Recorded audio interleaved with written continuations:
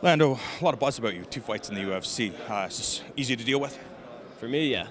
No problem. What makes you even keel? Like how are you able to deal with this? Just the people that are in the room with you every single day? I don't live in my head. I think that's the biggest thing. You know, people live in their head. They think about shit way too much, and they end up freaking out, stressing, getting anxiety, feeling pressure. I got none of that. When you started this journey, what were the goals? Were the goals to, A, learn how to fight, get to the UFC, make some money, get to a championship level, or are things kind of just unfolding organically? Yeah, when I was 13 is when I first started setting goals for this sport. Man, I always said I wanted to be a UFC world champion, and that's gotten me to where I am now. A few years ago, though, I just stopped setting goals. I just go out there and have fun. There's no goals in my life really, just passion. 13 years old, what were you doing? What got you interested in this game? Watching UFC as much as I could, and then found a grappling gym, started grappling for a year and a half, got my blue belt, started wrestling, stopped everything, Robin Black, throwing Robin around, yeah, man, just kind of just blossomed to what it is.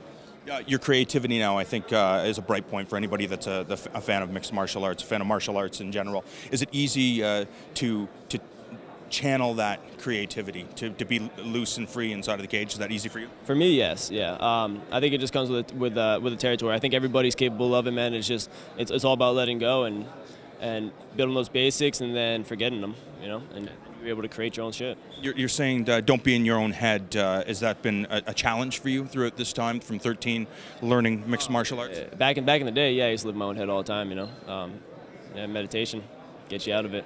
When did it go away? When was the point where it's like, oh, I can just go live and be free and a martial artist and do my thing?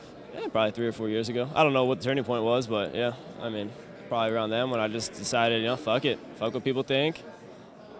I'm just going to do me.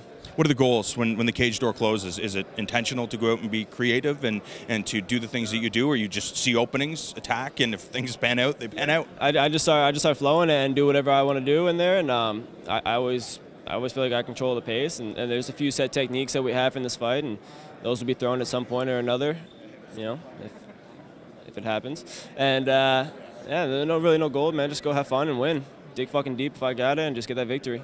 What does a win mean? Is it just about the win, or is it the way that you win? Is it the way that you feel after the fight? Like, what makes a satisfying win? Just winning satisfying enough, man. I mean, I could have the worst performance in the world and still get the victory. I'm not going to feel great about it, but it's still way better than a loss. You say that you don't set goals, but clearly most athletes, they want to be comfortable in life, make as much money as they can. In order to get that, what are the things that you need to do? Just keep doing the things that you have been doing, 2 fights in the UFC? Wearing nice suits and putting on exciting fights and talk a little bit of shit here and there, which all 3 things I love to do, so. Is that intentional when you're playing this game and 2 fights in the UFC? People are already talking about you. Is that part of the strategy? Because again, no, it's that shit just happened. Yeah. Have you always been that way? Yeah. Outspoken. If we go into the gym, say day 1 when he came in here, Lando's always been this way. Around the gym, I'm different. I'm very, very different around the gym. I'm quiet. I put my head down at work, and I just focus on what I'm doing. After practice, I'll get loud with my friends and whatnot, but for the most part, I'm quiet around the gym. I'm a different person when I'm in there. Who do you surround yourself with outside of the gym? Like, who's your inner circle? My buddy Nick Urso standing back over there.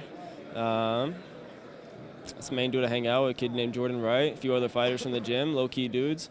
Yeah, just have fun.